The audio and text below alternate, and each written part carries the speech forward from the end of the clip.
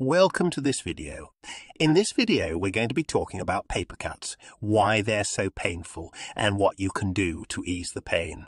But first, if you like what you see, don't forget to hit the like button and subscribe to our channel for more great content like this. Now, let's get into it. Paper cuts are small cuts that we often get from paper or other sharp objects. They may seem like just a tiny injury, but they can cause a lot of pain. Why is that?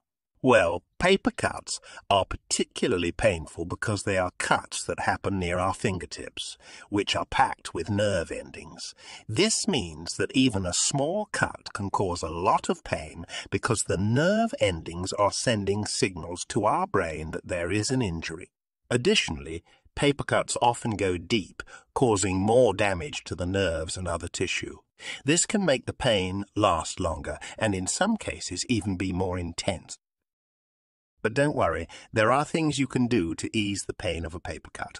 First, clean the cut thoroughly with soap and water to reduce the risk of infection. Then, apply an antiseptic to the cut to prevent any further infection. Next, you can use a bandage or adhesive strip to cover the cut and keep it protected.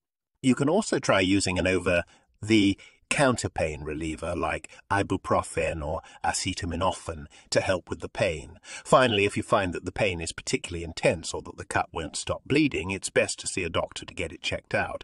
In summary, paper cuts may seem small, but they can cause a lot of pain due to the high concentration of nerve endings in the fingertips. To ease the pain, make sure to clean the cut, cover it with a bandage, and use pain relievers if necessary. And that's it for this video. Don't forget to like and subscribe for more great content like this. Thanks for watching.